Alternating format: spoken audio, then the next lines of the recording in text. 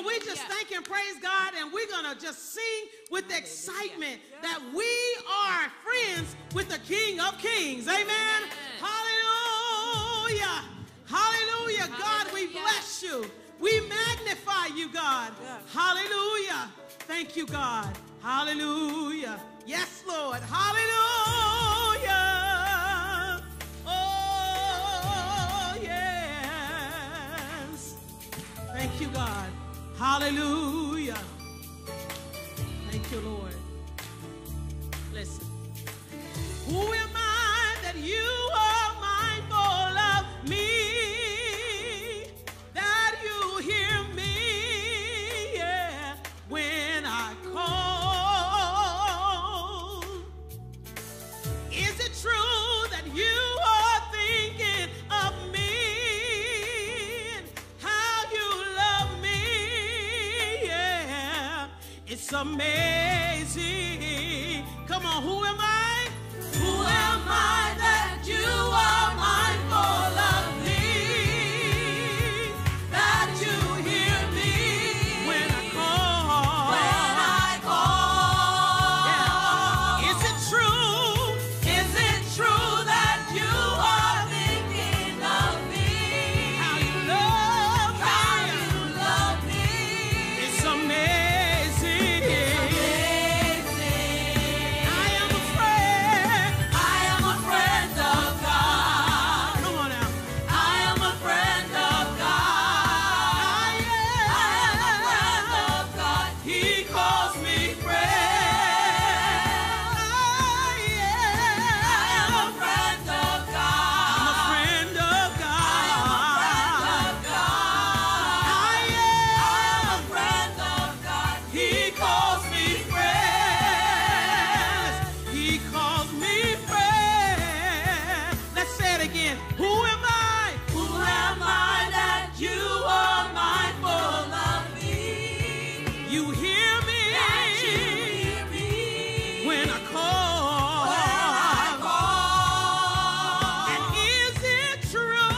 Is it true that you are thinking of me? How you love me? How you love me? It's amazing. It's amazing. It's amazing. Come on. Say, I am a friend of God. I am a friend of God. Say, I am a friend of God. He calls me friend. I don't know about you, but I am a friend of God. I am a friend of God. He calls me friend. I am, Lord, bless you. Say, I am a friend of God. I am a friend of God. He calls me friend. God Almighty, Lord of glory, you have called me friend. Come on, say that.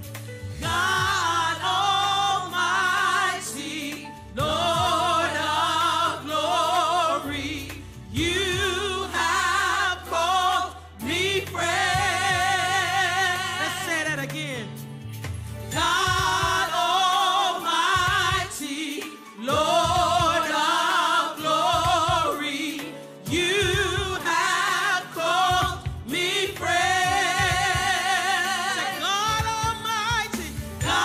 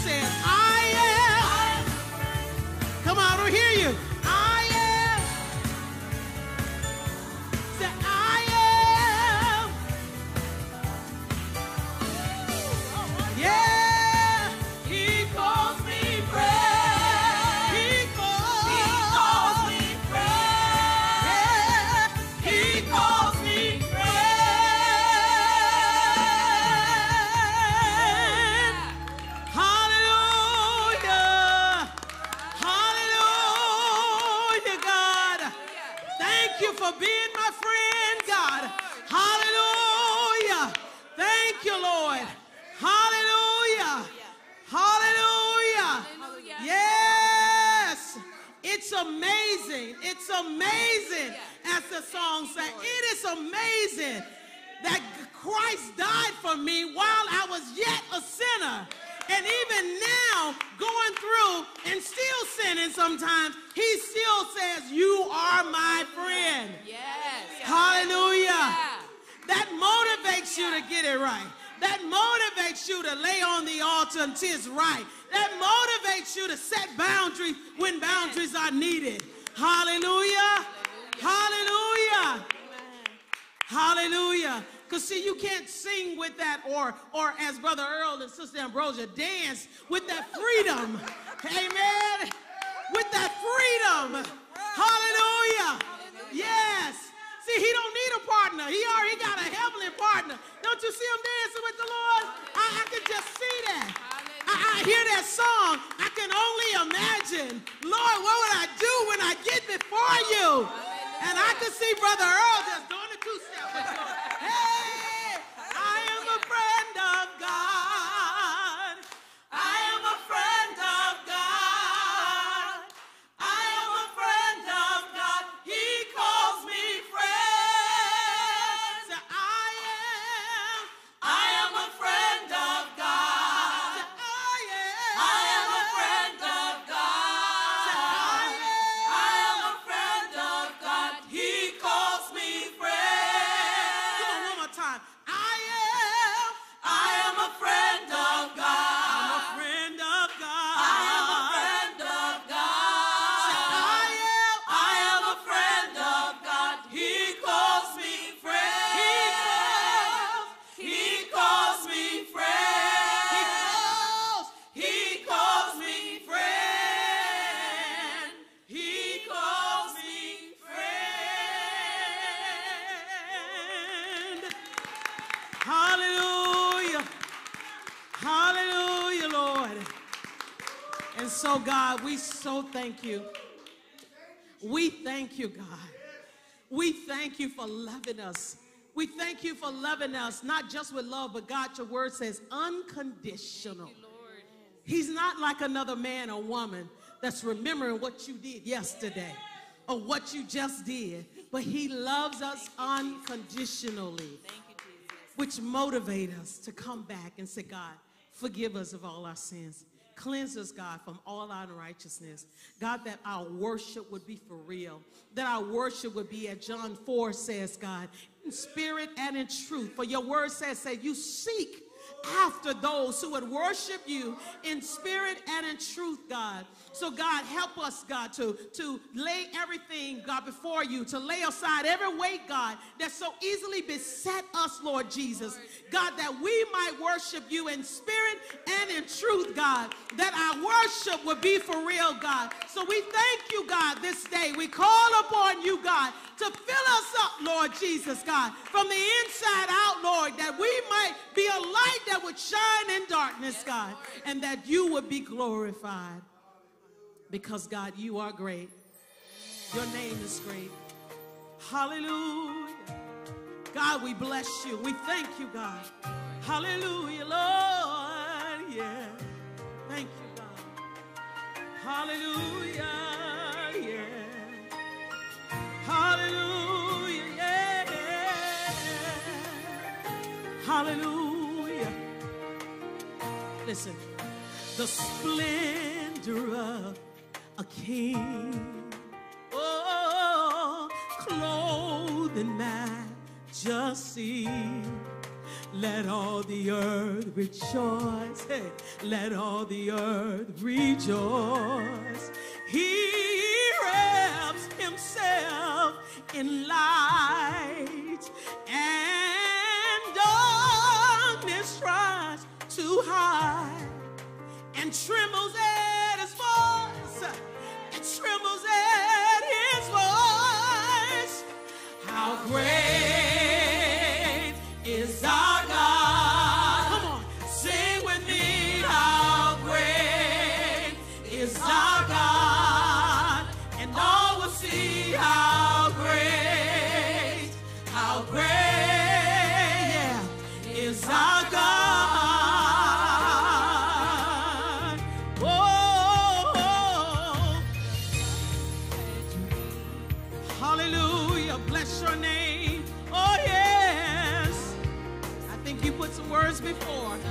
It's okay. We'll get to it. Hallelujah. We're going to come back to the Godhead. Thank you, Lord. Go back to the Godhead. The Godhead, three in one. Father, Spirit, and Son. The Lion and the Lamb. The Lion and the Lamb. Yeah. How great is our God. Sing with me, how great is our God. And all will see how great is our God. Oh, sing how great is our God. Sing with me, how great is our God. And all will see how great is our God. Yeah. Listen, you're the name above all names, and you are worthy of all praise. And my heart will sing, how great is our God. Come on, y'all. Say, you're the name above all names. You are worthy of all praise. And my heart, yeah, my heart will sing, how great is our God. Hallelujah. Come on, say it again. You're the name above all names. You are worthy of all praise. And my heart will sing, how great is our God. You're the name above all names. You are worthy of all praise. And my heart will sing, how great is our God. Say it again. You're the name above all names. You are worthy of all praise. And my heart will sing, how great is our God. Oh, yeah. How great is our God. Sing with me, how great is our God. All will sing, how great is our God. Say it again, how great is our God. Sing with me, how great is our God. All will sing, how great is our God. Come on, how great is our God. Sing with me, how great is our God. And all will see how great is our God. Say it again, how great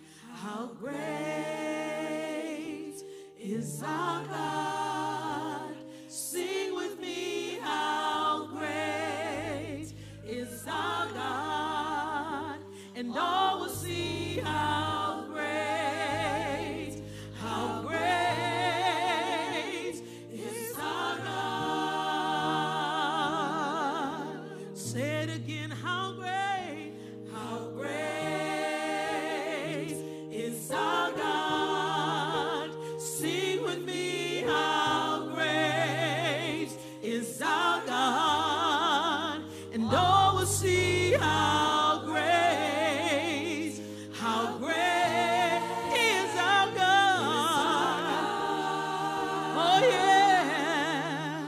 Say you're the name, name above all names. You are worthy of all praise. And my heart will sing how great is our God. Oh yeah, yeah. Sing how great is our God. Sing with me how great is our God. And all will see how great is our God.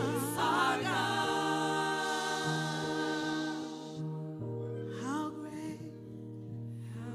Hallelujah, hallelujah, hallelujah. Come on, just worship him, worship him. He is a great and an awesome God. He is a great and amen, amen. Oh, we bless your mighty name, Jesus. How great. Hallelujah. When we say that our God is a great God, we're not just saying that he is a cut above everyone else. Oh no, it's much more than that. Come on, we're not even saying that he's in a class all by himself. Hallelujah. He created the class. Amen. He created the class. And I just want us to know that whatever the need is in your life today, he is great enough to meet that need. Come on, he is great. Yes, God. How many of you have a great need in your life? Amen. Where you need God to be great. Anybody? Hallelujah. I know there are some of us this morning that have been fighting with illness and sickness. We want to believe that our great God is a great healer. Some of us have been fighting with sorrow and discouragement. Hallelujah. But our God is a great joy giver. Amen. I'm going to ask Sister Tara and the worship team to lead us in that song. And I want to challenge you to make a step of faith this morning. Don't stay there at your seat. Come on, if he's a great God and you're going through something where you need God to be great, come on. Brother Sam, where are you at, Brother Sam? I'm going to ask Brother Sam, the Bible says, if any among you is sick, let him call for the elders and let them pray over him, anointing him with oil in the name of the Lord. And the Bible says he will be healed. Amen. The Lord will raise him up. Sometimes our sickness is physical. Sometimes it's emotional. But whatever the need is, we know a great God who's the answer. Isn't that right? I wish I heard somebody here that believed that. We have a great God and we know he's the answer. Amen. And so as the worship team sings, I want to challenge you. Come on, just take a step of faith. Me, Brother Sam, myself, and we just want to anoint you with oil and pray that that great God will meet the need in your life. Amen. Come on, let's sing it. Is our God. Sing with me, how great is our God.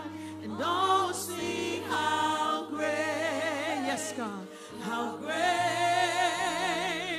is our God. Oh, how great is our God. Sing with me, how great is our God. And all will see how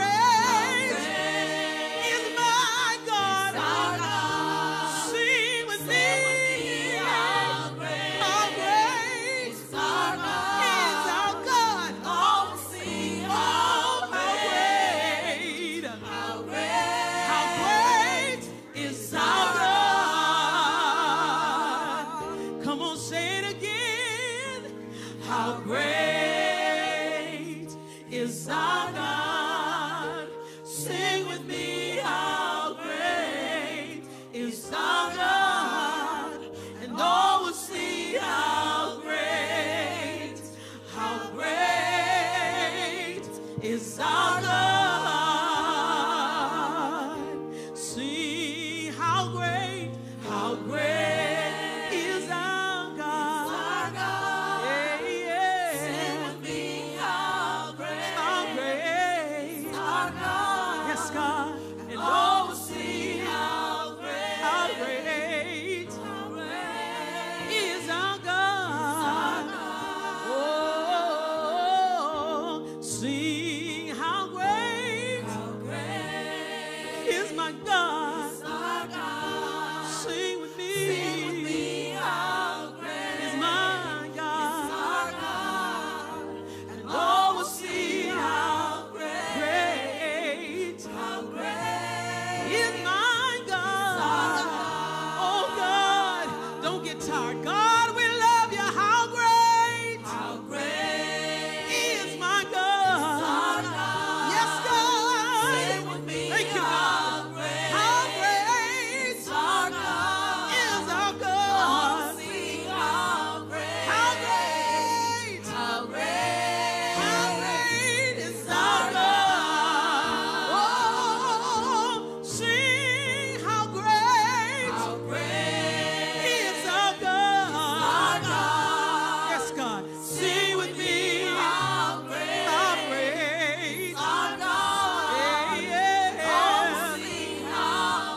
How great is our God. Hallelujah.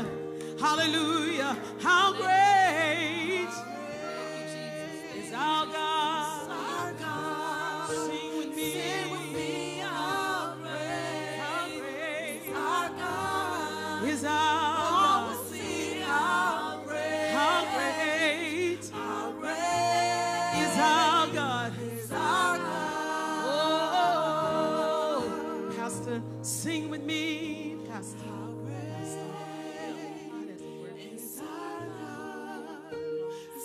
Hallelujah.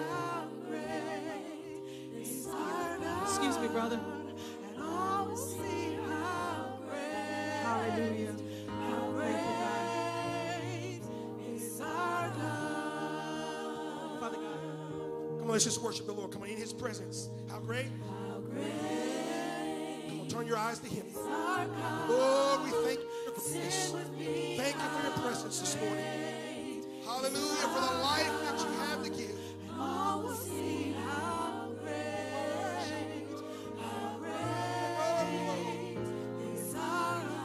Thank you, Jesus. The name above all names. Come on, you're the name. You're the name above all names. Lord, you're worthy. You are worthy of all praise. And my heart will sing how great is our Lord, it's the God. name of Jesus that's above every name. Sing it again. Your name. You're the name above Jesus. all names. Savior. Hallelujah. Redeemer. You are worthy of all praise, and my heart will sing how great is our God. Yes, God. How great are you, Lord? You're the name is our God. Sing with me, how great is our God. All will see how great is our God. Oh, yes. Come on, one more time. How great? How great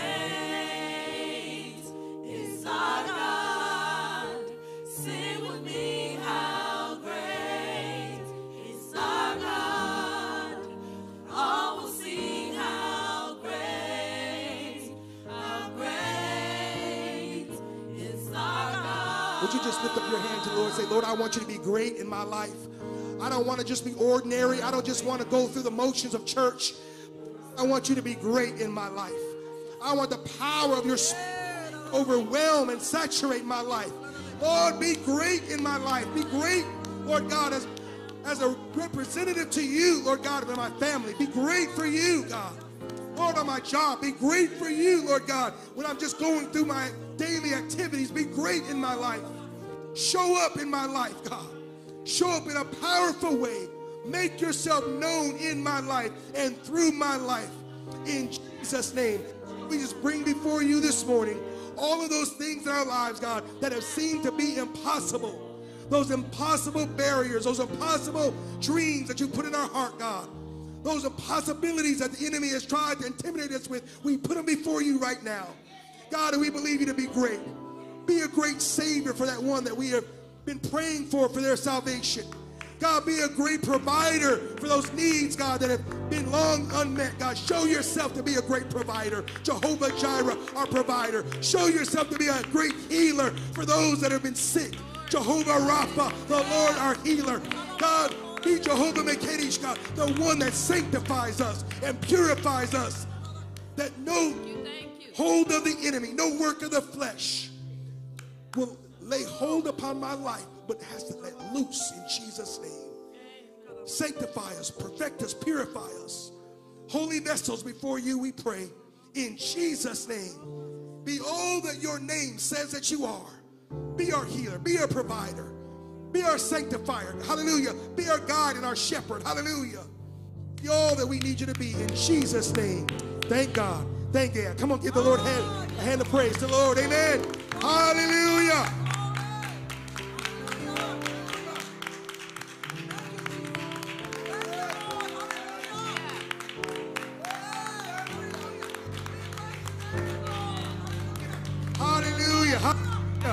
Hallelujah. Hallelujah. May God be great in your life. Amen. Hallelujah. Come on, before you're seated, turn to somebody and say, God is great. Amen. God is great. Amen. God is great. Yes, he is. God is great. Hallelujah. Thank God. Amen. Amen. Hallelujah. You may be seated in the presence of the Lord. Amen. Praise the Lord. Good morning, Grace family. Oh, come on. Good morning, Grace family. Amen. It's good to see you in the house of the Lord this morning. We want to welcome you. It's good to see everybody. And also just want to welcome all of the Grace family that's watching online. Amen. Hallelujah. We wish you could be here and feel what we're feeling. Amen. But we know that God is there where you are as well. Praise the Lord. Because we serve a God that is great enough that he's not limited to any physical location. Amen. He's not even limited to a certain time in the week. Amen. That anybody, anywhere where they call upon his name can find out that he's a great God. He shows up. Amen. And he does great things. Isn't that right? Hallelujah. How many know the Lord has done some great things on your life? And it wasn't even in church. Amen. Hallelujah. Nobody even had to lay hands on you. God just did something great in your life. Hallelujah. Hallelujah. Praise God. We thank God for his goodness. Amen.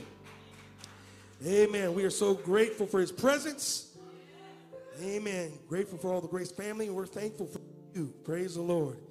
Amen. A lot of times we just want to welcome also all the new friends of Grace. We always say at Grace that we don't have any strangers. We only have friends. We only have friends, some of whom we're meeting for the first time. And so we just want to say God bless you to any of the new friends here this morning. Amen. Would you just give us an opportunity just to welcome you? Just lift up your hand and say, hey, that's me. I'm a new friend. Are you here? Amen. God bless you. God bless you. Amen. Amen. Brother Sam. Amen. Hallelujah. Get that. Go ahead and welcome our new friend this morning. We just have a little gift that we would like to share with you to let you know that we are so glad that you're here with us this morning. Amen. Amen. Praise the Lord. Well, it is Missions Sunday, as is our custom. And it's the last Missions Sunday of 2023. Can you believe that? Wow. The year has moved quickly. But we are here in December, our Missions Sunday. And I did want to give you a brief report back. We had a wonderful missions banquet just last month. Had a great time. Amen. Missions committee team, they set the bar high here. So I don't know what's going to happen next year. Amen. But we had a great missions banquet, and we our missions pledges.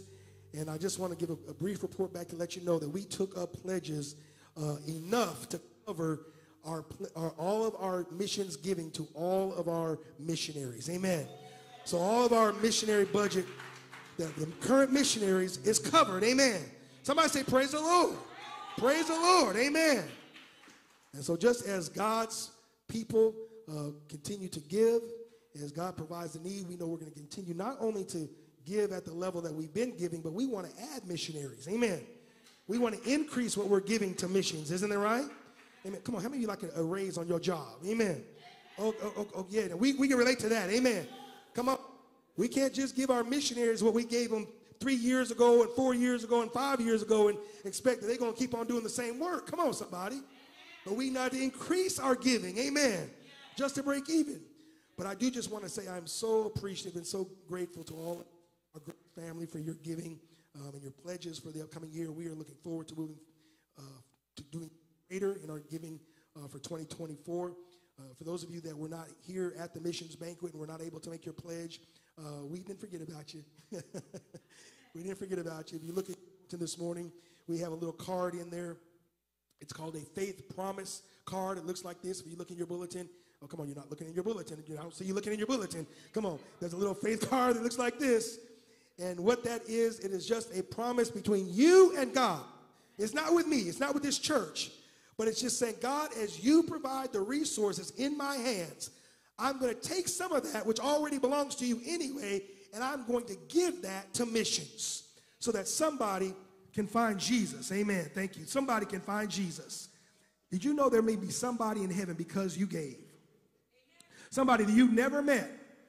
You never witnessed to them, but they find their way into heaven, and it will be because of your giving and somebody that shared the gospel with them somewhere maybe on the other part of the world that we as a church family help support. So I just want to encourage you to ask the Lord what he would have you to do as a weekly or a monthly faith promise that says, Lord, as you put this in my hands, I'm going to give it to missions to see that the mission of the church moves forward. And when we take up the offering at the end of service, you can just drop that faith promise in the offering envelope, in the offering plate, and we'll tally that up and we'll include that with the giving that we give to our missionaries. Isn't that exciting that you can have an impact on something that's going on around the world? Amen. Amen. And if you want to know what that is, I'll just give you one example. Also, that's been provided for you guys, a little booklet called The Gateway Project. The Gateway Project, this has been one of the missions projects for our district of the Assemblies of God, SoCal Network of the Assemblies of God, that provides water for places that don't have the luxury of having clean water like we have. And you think, well, what's the big deal about that? Well, when you provide clean water, then you cut down on waterborne diseases. Come on, and people's lives improve. Their lives get better. Amen? And so we just want to be a part of seeing people's lives improve and lifted, not only spiritually in their relationship with the Lord, but also physically. And so that's just something for you to be able to peruse and see a part of what our missions giving goes towards. Amen? Amen. Well, missions is not only what happens around the world. You might need to turn that up, but they're not hearing me back, brother. You might want to turn that up. Missions isn't only what happens around the world. Missions is what happens outside these doors. Everything outside the doors of this church is missions, Brother Earl, because there are a lot of needs and there are a lot of bondages that exist right here in our nation. And I don't even have to tell you all of those. But this morning we have an esteemed warrior, a fighter in missions here domestically. Amen. It reaches around the world, but I'm not going to be the one to introduce our esteemed colleague and soldier for the Lord this morning. I'm going to ask Pastor Melissa if she would come this morning. Give her a hand as she comes. Amen. Amen. And she's going to give our guests a proper greeting. Amen. Yes, I have had the opportunity to be able to serve with Dr. Sandra Morgan on the advisory board at Vanguard University for sex and human trafficking. I've served there for a couple years now, and so I'm very grateful to come across her path and meet her, and she's become a friend of mine and a great guide and teacher in some things that I'm learning from her life. Dr. Sandra Morgan, an educator and nurse, is recognized globally for her expertise in combating human trafficking and working to end violence against women and children. Dr. Sandra Morgan's experience has been serving exploited women, men, and children includes direct care as a pediatric nurse, a volunteer with Doctors of the World, Athens and Greece, and as a past administrator of the Orange County Human Trafficking Task Force, she has been a tireless advocate for victims of exploitation, slavery, and trafficking across the world, including South America, Russia, Europe, Africa, and the Middle East. She serves on the Orange County Commercial Sexual Exploitation of Children Steering Committee, partnering with children, child welfare, and juvenile justice. In her roles as a faculty and director of Vanguard University, where I graduated from, for Global Center for Women and Justice, she builds capacity for research, education, and advocacy directly related to the exploitation of women and children, consistently bringing together diverse groups to collaborate during their annual Ensure Justice Conference as well as special focus summits. Her desire is to see human trafficking end. She is a co-author of a book called Ending Human Trafficking, which I'm currently reading, and I'm learning a lot of good things. Her End Human Trafficking podcast has listeners in 148 countries. Let us welcome Dr. Sandra Morgan.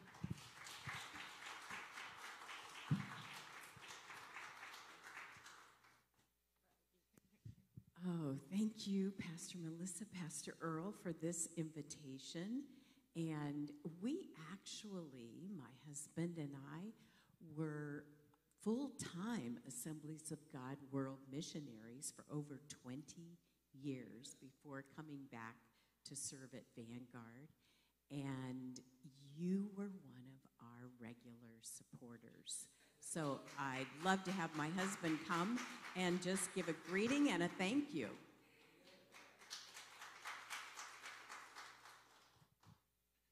It truly is a blessing to be able to be with you and to remind us what Peter said. He says, "Praise be to the God and Father of our Lord Jesus Christ.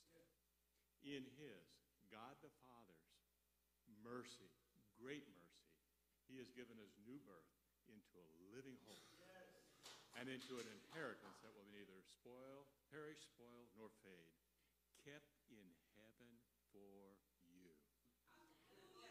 We are here to continue that message to give to those outside these walls that they can have the same kind of hope that you and I have. Thank you for inviting us back. It's great to be here again. It has been a refreshing morning already. And Pastor Tyra, where is she? The worship time was just such a precious moment. I remember years ago hearing that when you lift your hands like this, it's like saying, God, just push all that flow right through me, right direct. It's like a funnel. And as she turned up the volume and the force, it was like a refreshing spring just washing through. And the whole week, you get stuck, and you need a chance to clean it all out, right? So you run the faucet fully open. So I'm grateful because that means you're all ready to hear the word that I feel God wants to share with you. I am so grateful to Pastor Earl's invitation for me to be here on Mission Sunday. You heard Pastor Melissa. We have listeners to our Ending Human Trafficking podcast in 148 countries. Sometimes those are places where we can't even send a missionary. And yet we have that reach right here in Southern California. I think I have a PowerPoint, and I'll pull that up. This is a picture. Jean and I were in Greece for 10 years, and this picture is called a pithari. Pithari is the Greek word for a vessel, a large vessel. Everybody say pithari. That was to check if you're awake, and you get to go home and say, I learned a word in Greek. This is from the Palace of Knossos on the island of Crete. And we were touring there, we were teaching in the church, and we went into the kitchen of this palace, and it was down steep stairs, and in the pantry, they had these jars. And I was astounded because when I stood next to one, I could have stood up inside of it. And you'd just barely be able to see my head. Now, that wouldn't work for Jean, but it would work for me. And they said they filled these with olive oil and with grain and with olives. But the stairs were narrow. This is 3,000 years ago. How did they get them into the pantry? Because the people of that time were about my size. So you'd have to have a lot of people to get it down there. And they didn't have an elevator or a crane. So they were brilliant. They baked handles when they made the jar. From the top to the bottom. Look at that. From the top to the bottom. And you know, when you're moving something downstairs, you can't just have two guys hanging on to it. You've got to have a way to hang on. And this pithari is the image I have in my mind when I think about the work of the Global Center for Women and Justice. It is heavy. It deals with violence against children, against families, against men, against women. It deals with people selling other people. It deals with patriarchal systems that don't allow little girls to get an education, or patriarchal systems that marry little girls to older men. That's still happening. These are heavy issues, and there isn't a single way to address all of that. So these baked on handles, I want you to think about what is your handle in moving this forward as part of the body, the community, the culture of Christ. What is your role? And at the Global Center for Women and Justice, we have research, education, advocacy, collaboration to build hope.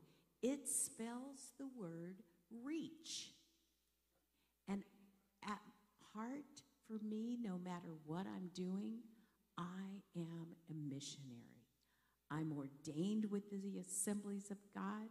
My husband and I are still under the Assemblies of God World Missions as short-term missionaries. And I am constantly trying to figure out, how do we be salt and light in our world. And I want to take all of you with me. I want you to be salt and light. That's why I serve on things like the Commercially Sexually Exploited Children Steering Committee in Orange County, or the Public-Private Partnership Advisory Council under the President's Interagency Human Trafficking Task Force. I want to be salt and light. Everybody say salt and light. Salt and light. So I want everyone to think about your handle as we walk through some of the areas where you can make a difference. We have a quick way to address our mission statement: study the issues, be a voice, make a difference. So we're going to study a little bit. When we were in Greece and I volunteered at the Doctors of the World shelter, I met a young woman. Her name was not Maria, but I'm going to tell this story because I don't want to use her real name. She was victimized as under human trafficking law descriptions as a young woman who had just graduated from high school in the Ukraine. Her father had died in a Chechenian conflict, and this is way before the current war in Ukraine. And her mother and 8-year-old brother were counting on Maria to become the breadwinner. And she did well in high school, but the Soviet Union had collapsed. There were no jobs. And so when she saw an ad that they were hiring in Athens, Greece, in the tourist industry at a hotel, she and her best friend took the bus to the big city for the day when they would be interviewing candidates for those jobs. She stood in line, she filled out a job application, and it wasn't printed on an inkjet printer. It was a real job application. I would have filled out everything if I was desperate to get a job, and that's what she did. At the end of the day, she came home, she told her mother, I got the job, and we leave in 2 weeks. And on the appointed day, she showed up at the train station with her passport, all of her legal documents. She got on that train that went from Kiev down to the Black Sea, where then they took a ferry across into Turkey. She was full of dreams. She told her mother, I'm going to send half of the money to you and half I'm saving to go to nursing school. She had dreams. But that night, when they put each of the girls in a separate hotel room in a very dumpy little hotel on the border of Turkey and Greece, she had no sooner laid her head on the pillow when 4 men dressed in police uniforms barged in and brutalized her. Before dawn, the madame came, took her downstairs, exchanged an envelope with money with the driver of a car, and they hid her in the false bottom of the trunk. They duct taped her hands, her wrists, and her mouth, and she was driven across the border where she was sold to the highest bidder of brothel owners. Prostitution is legal in Greece. For the next 19 to 20 months, they moved her every 2 or 3 weeks. And when she was, I hate to use the word rescued, she was actually part of a group of 11 girls that the brothel owners called the police tip line, and they all placed them in one location because they were too sick to work anymore. They couldn't make money. Human trafficking is about greed. It's about people wanting more money. And the Bible says that the root of all evil is the love of money. That's what greed is. Now, Maria's story tells the elements of human trafficking when someone is recruited and obtained and then provided for someone else through the use of force, fraud, or coercion. And in Maria's story, it started out with fraud. What did they offer her? A job. And then it moved to force, and they brutalized her. And then the last element, coercion. Now, remember, she filled out that job application for an overseas job. She had to give all of her family contact information. So when she realized that she had been tricked, they said, "You can't leave. Oh, but if you run away, we have your family's address, and we will get your 8-year-old brother to take your place." Maria was trapped. Her story has been used over and over again to teach, to do prevention. I taught it to all the leaders in a group in Zambia.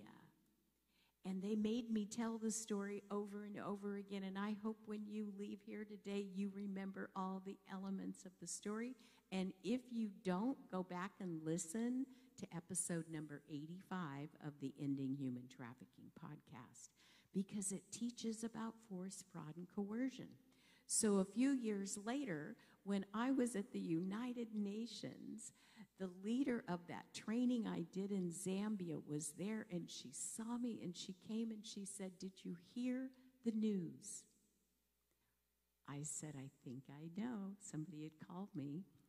That story was used to train leaders in all 6 Zambian states, in the churches, in the communities, in the schools. So when 6 young people between 14 and 16 accepted a job traveling to the capital of Zambia, which is Lusaka, there will be a test later. No? Okay. One of the boys said, when they put each of the kids in a separate hotel room, he said the hair on the back of his neck stood up, and he remembered the story of Maria. He was skinny little 14-year-old, so he climbed out the bathroom window, found the police station. They came back. They arrested 4 traffickers, rescued those boys. Those church leaders found their handle by learning, getting educated, what it looks like. And then they advocated, and they told that over and over and over again. The scripture that I want to look at with you today actually calls us to have more than just compassion, distant compassion. And so my sermon title is Love That Abounds. And I'm in Philippians chapter 1. And if you've got your Bible, do you mark in your Bible? Yes? Okay, get your pen out. And I love this, Pastor.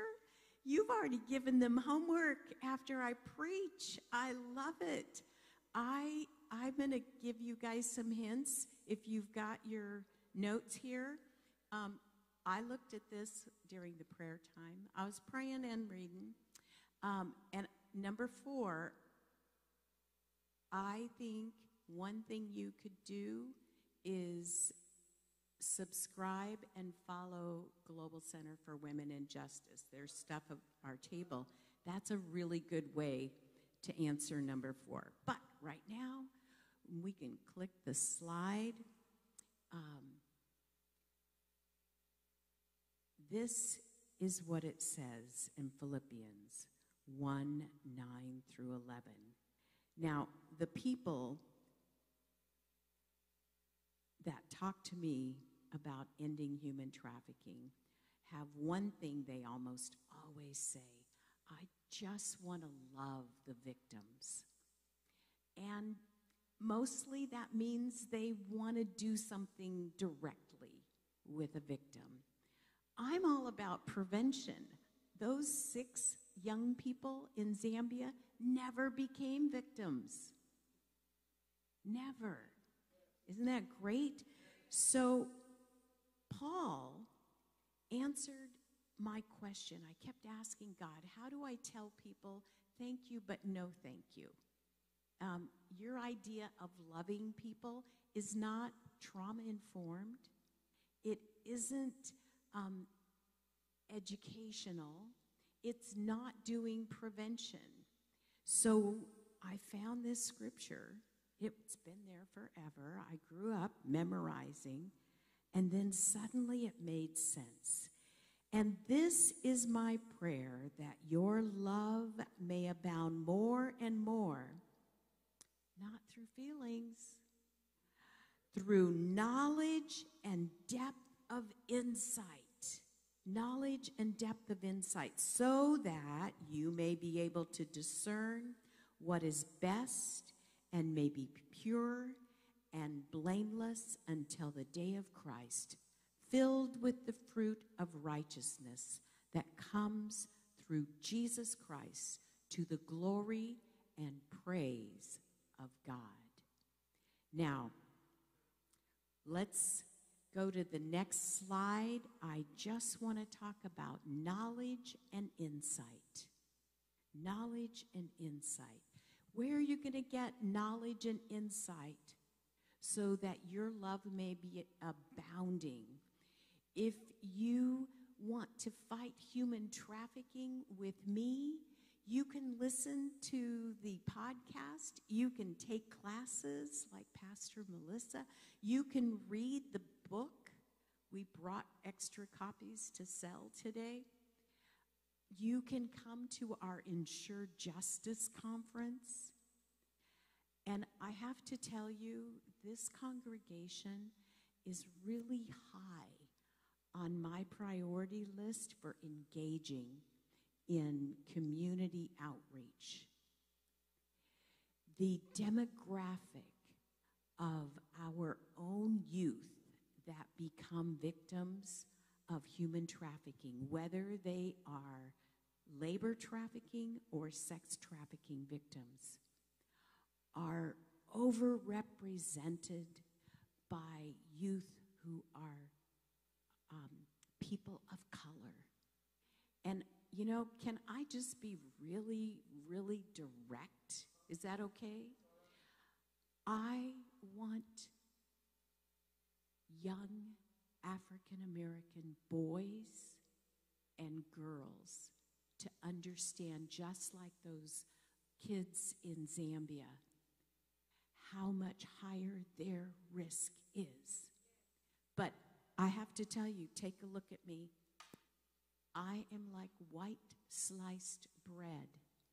I wear sunscreen and a hat.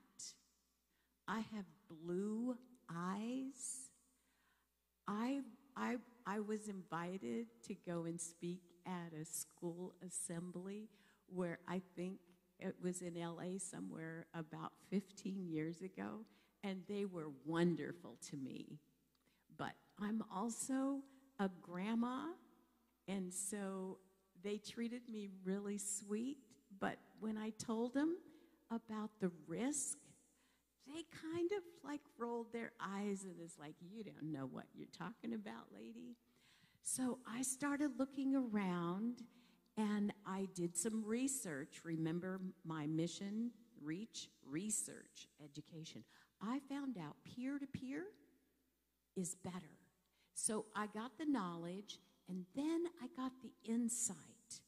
And so then, and my next slide makes the word discern pop. Then I had the wisdom to make choices and say, no, I'm not coming to your school, but I'm going to send some Vanguard students. I'm going to send students who look like you, who are closer to the same age, and you are not going to roll your eyes at them. We have to have that kind of discernment, that wisdom. We need discernment in how we use our limited resources. We need discernment in who we let come through those doors. If you've got a website that is fabulous, that's wonderful. But I've seen websites that are like a mile wide and a half an inch deep. And then I've seen other websites that are like less than 12 inches wide, but really deep. If you pick up the little, I thought I had a card here. If you pick up this little card, because I know you don't want to carry a bunch of big stuff. If you pick up this GCWJ card, it has everybody. I have a friend, 84 years old. We got to a restaurant. She goes, "Oh, get your phone out, Dr. Morgan. This is where the menu is." I'm like, my 84-year-old friend is teaching me this. This QR code goes to our website, and I honestly, you could spend 10 minutes getting down to the bottom of it because there are so many opportunities that it leads to learn more about human trafficking so that you will have knowledge and insight to discern. Don't trust everybody talking about human trafficking. And I think I have about 15 minutes left. I'm good? Okay. So one of the biggest things that I have learned in combating human trafficking and being a leader, working with a lot of nonprofit organizations, those organizations are not all created equal. Some of them use 85% of what you give them to pay the people who are coming to raise money. So 15%, this is based on research, 15% went to victims. Now, is that a good investment strategy? I don't think so. That's why I love being part of the Assemblies of God World Missions, where I know that people have to report. They have to be accountable for what we give them. That's good discernment. We also have to be careful about what people say. There are a lot of myths out there about human trafficking. There are a lot of people promoting strategies. I wouldn't call them strategies. They're kind of misrepresenting the whole process. And I don't publicly talk about this. My husband's nodding his head, go ahead.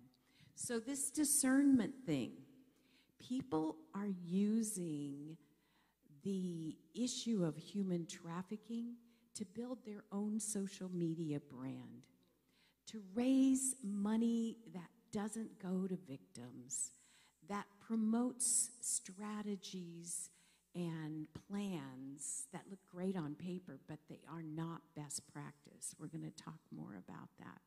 And I'm going to come back to discernment. Let me get on. Let's talk about what is best, because this says that discernment is so that you can understand what is best, pure, and blameless. So what is best?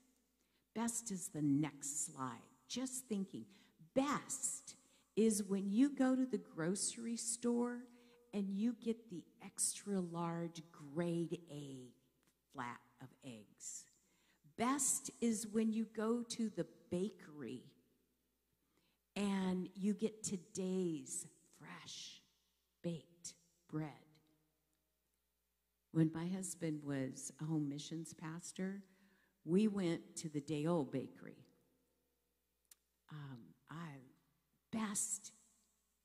Best is evidence-based. You can taste it, you can see it, you can research it. You know that it is top of the line. Research has figured out how to test a lot of the things, and we can check and see if our gas is pure, if our olive oil is pure. I lived in Greece for 10 years. Olive oil is really important to me. It may not be to you. That wasn't a culturally relevant illustration. Best. So we need to know what is best so that we have better discernment.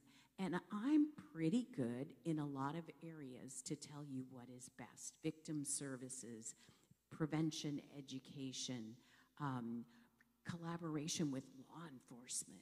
I'm really good at that. But there are lots of things I am not good at.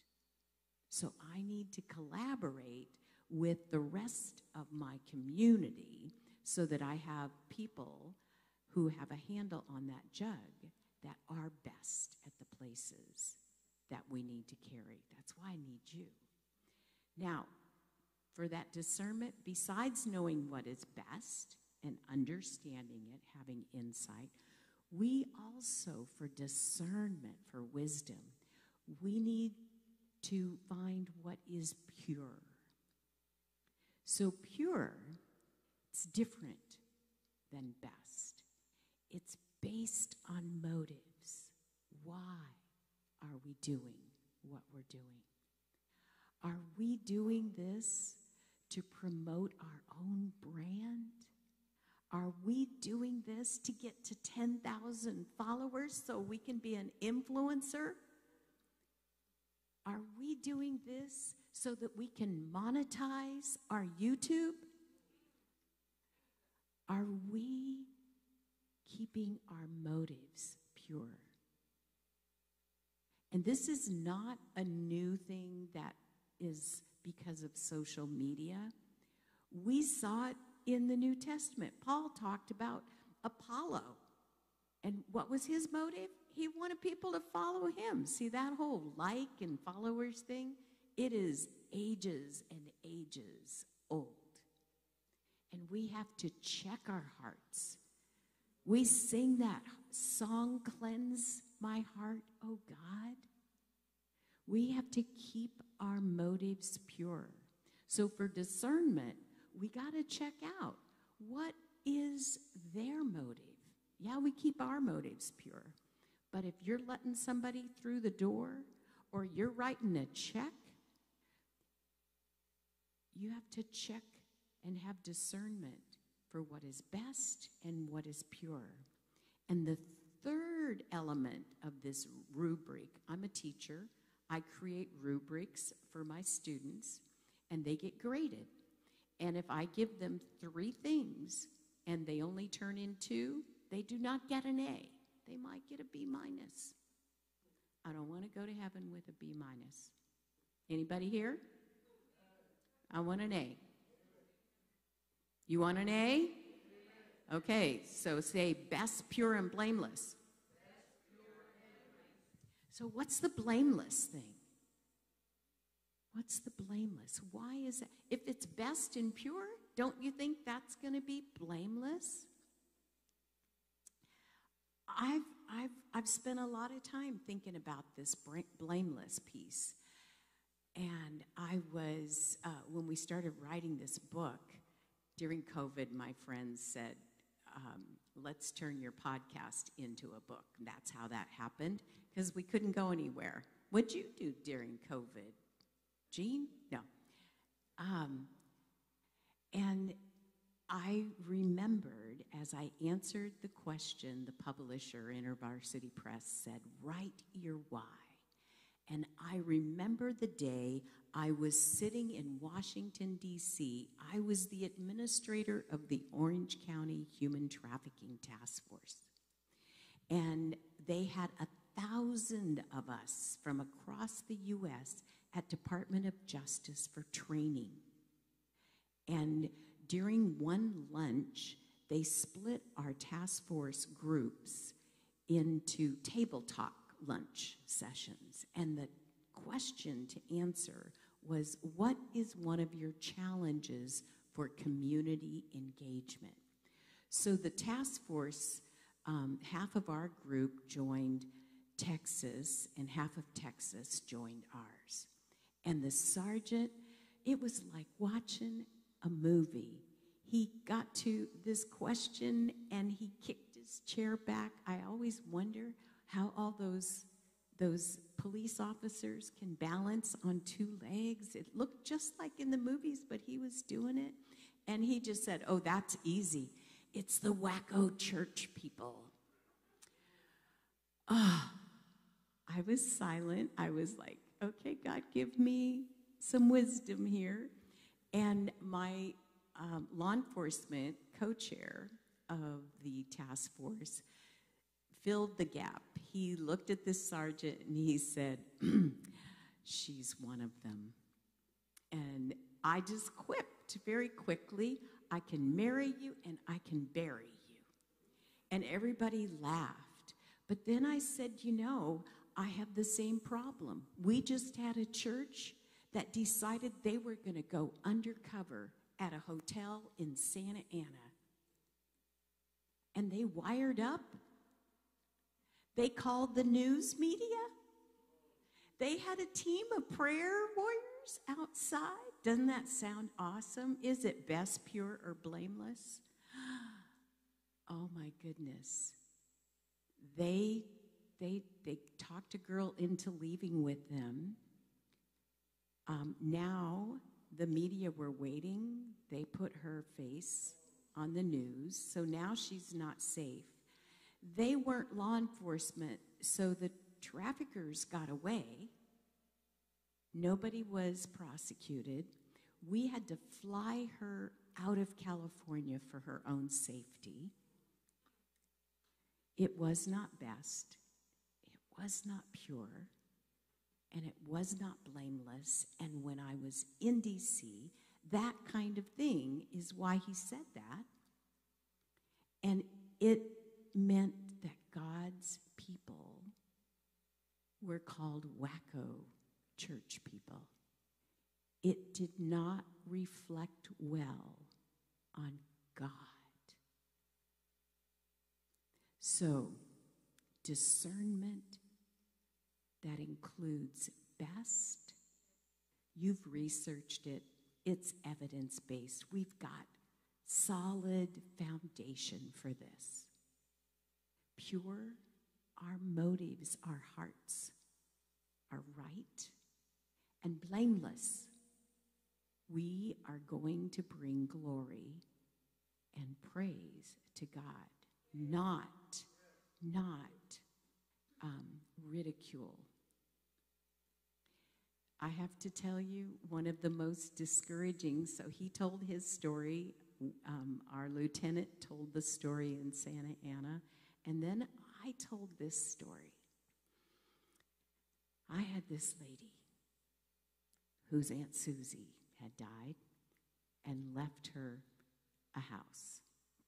And so she wanted us to bring victims to her house, children. Now, we live in California. Anybody who works here in the schools, in child welfare, anything, we have so many rules that we have to follow, right? And so when I told her we can't do that, she was upset. She began telling people that our task force was persecuting her for her religion. And I'm an ordained minister, and I'm required by law as the administrator to follow the law. And that broke my heart. That broke my heart because it misrepresented. It wasn't best, pure, or blameless. And here's the thing. The next yellow section. I hope by the time you walk out of here, you can quote this verse. For the day of Christ. Let's talk about what is the day of Christ. Where are we going to be? Where are you going to be standing on the day of Christ? You're going to be standing before the judgment seat. So I just gave you guys a study guide. We could even call it a cheat sheet because this is the rubric that Jesus uses on the day of Christ for judgment. Did what you decided to do pass the best, pure, and blameless description in this verse?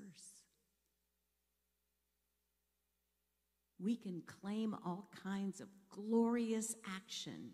We can say we did this for 60,000 people, but on the day of Christ, all of the chaff and the wood is burned away. And all that's left, I always wanted to know, what is the gold made of? It is made of best, pure, and blameless. And here is the big finale. It is done to be filled with the fruit of righteousness. It's going to produce good fruit like those 6 young people in Zambia who were never trafficked. They had no trauma from this. The fruit of righteousness that comes through Jesus Christ. And this is the big, big finale, because everything I do, being called to missions when I was 19 years old, is to draw people, to be salt, to be light, to bring glory and praise to who? To God. To bring glory and praise to God. Will you say that whole verse with me? Together. And this is my prayer, that your love may abound more and more in knowledge and depth of insight, so that you may be able to discern what is best and may be pure and blameless for the day of Christ, filled with the fruit of righteousness that comes through Jesus Christ, to the glory and praise of God. Amen. Amen. Now, I'm going to just give you a really quick rundown. We're not going to go through all of these, but there are wonderful examples right in your Bible. You don't have to read the whole book or anything, but one of my favorite is in 2 Kings 4, 1 through 7. There's biblical slavery prevention. You all remember the widow. She had a flask of olive oil. And then when she went and asked the man of God what to do because creditors were coming to take her 2 boys as slaves, that is a scenario that happens right now today around the world. And the man of God told her, engage your community. Get your family and friends to loan you their empty jars.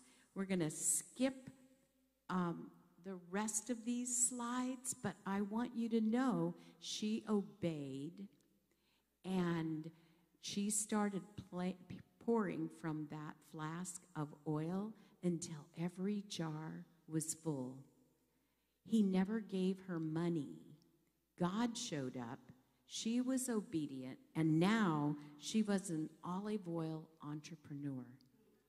And her boys were safe, best, pure, and blameless. In today's world, our children are at risk of being exploited online, sextortion, being trafficked right here in Los Angeles. Youth internet safety is so important. Our Insured Justice Conference coming up March 1st and 2nd, designed for professionals, for students, and for parents. We want our kids to be safe. And we want to teach them what is best, pure, and blameless. These are lots of resources. Pastor can share this PowerPoint with you. I love teaching people how to be best, pure, and blameless when you buy chocolate. Did you know God has best, pure, and blameless for things like what you purchase? Amen. And so we have a tool called the Toil and Sweat app. that has 1,000 pages of research. And when you go shopping, you can find out if the chocolate that you're buying that's really cheap, so not a pure motive. If you're buying it because it's cheap, you just want more for me. But there's a child on the west coast of Africa who is a slave on a cocoa plantation. And we have to stop that. And one way we stop it is being aware, educating our community so they just don't buy that. It costs more to buy the slave-free chocolate because, oh yeah, somebody's getting paid to harvest it. An adult who can then afford for their children to go to school and get an education. That'll preach for a whole sermon, so I'm going to stop that. And I'm going to close with this prayer. When we wrote the book, I asked my friend, Ambassador John Richmond, to write the foreword. And he tells this story of a survivor of human trafficking that once told him the only thing her trafficker could not control was her ability to pray. You can click on the next slide so everybody can see that. And she prayed that people would do more than be informed. See, we need knowledge, but we also need the understanding, the insight. More than be informed, more than merely have distant compassion. She prayed that people would take smart, strategic action that would restore her freedom and allow her to thrive. Everybody say, smart, strategic action. Okay, now your turn. Smart, strategic action. I love your church. They do it. So how do you get that smart, strategic action?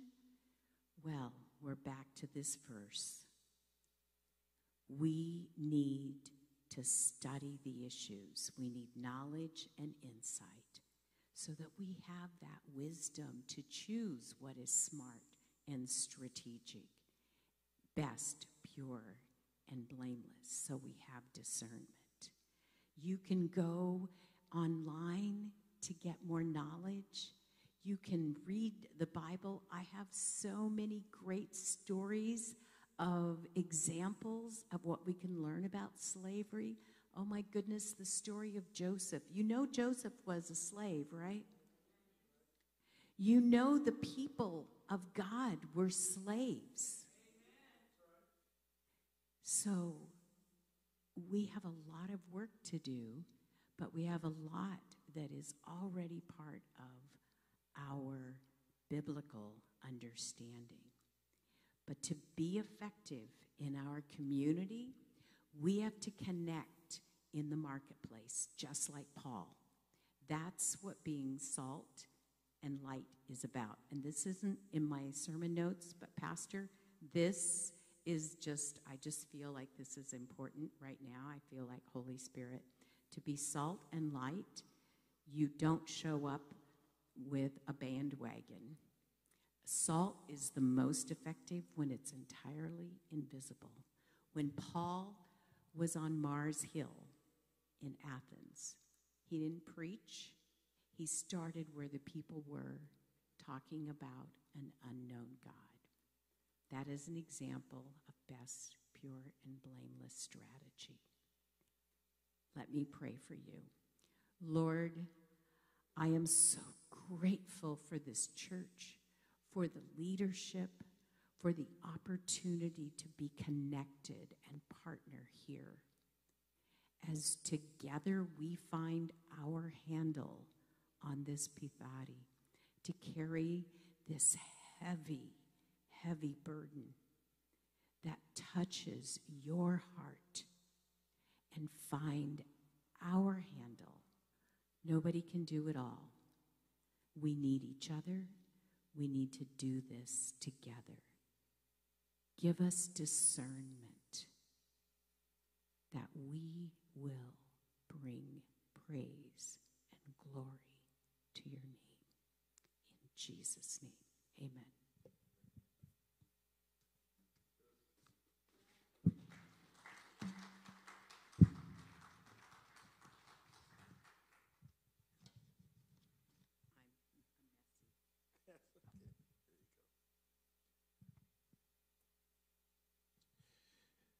Amen. You know, I know for many of us, we come to church on Sunday morning and we want to sing and we want to shout and we want to enjoy God's presence.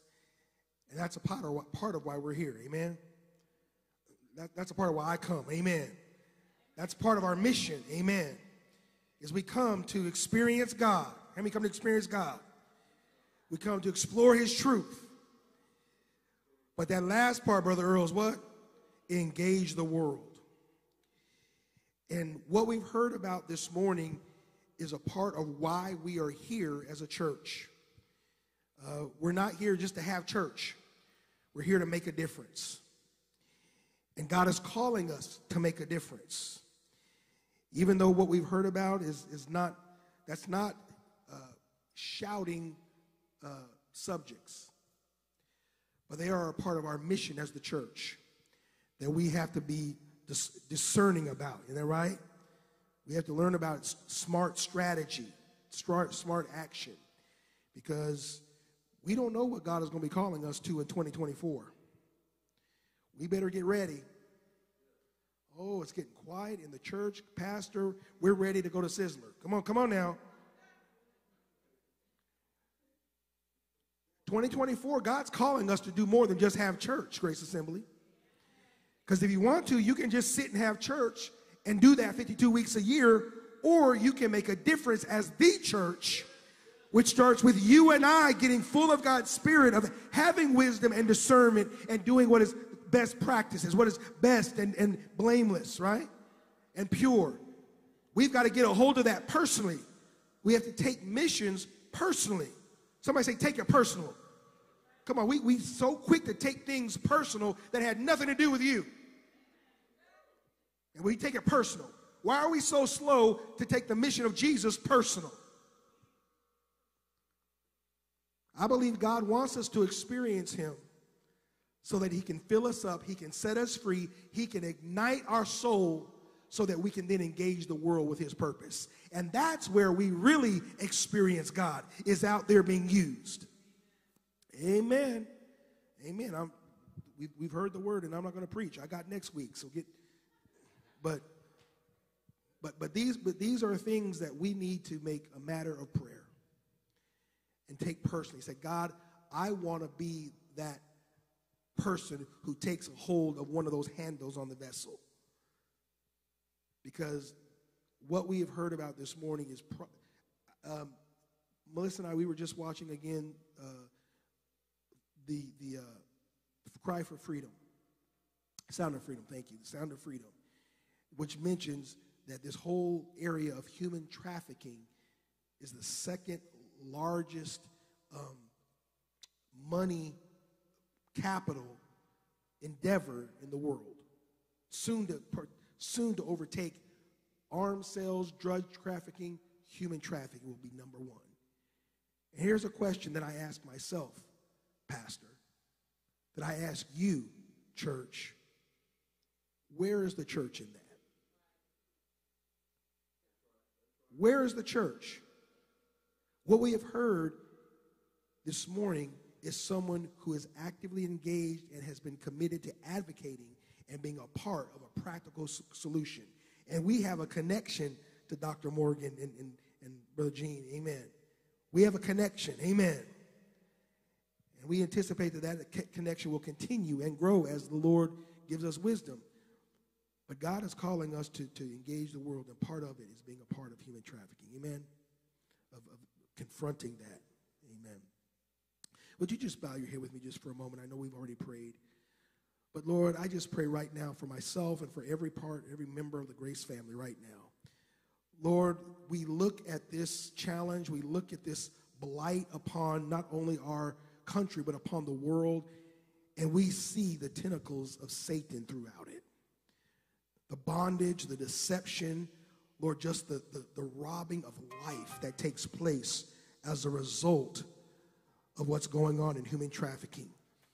And Lord, we know that there is not just one answer, but we want to be a part of one piece of that solution as the church. Lord, we want to pray. We want to be involved. We want to be educated, informed. We want to know the research, Lord, so that in your timing and in your way, you might use us, Lord God, to do some damage to the kingdom, to pull down the structures and the systems that are allowing this to take place, even if it means just being strong in educating our young people so that there is a preventative element that nobody that's associated with our church family gets sucked into church to human trafficking. That we alert and inform our young people. We arm them with understanding.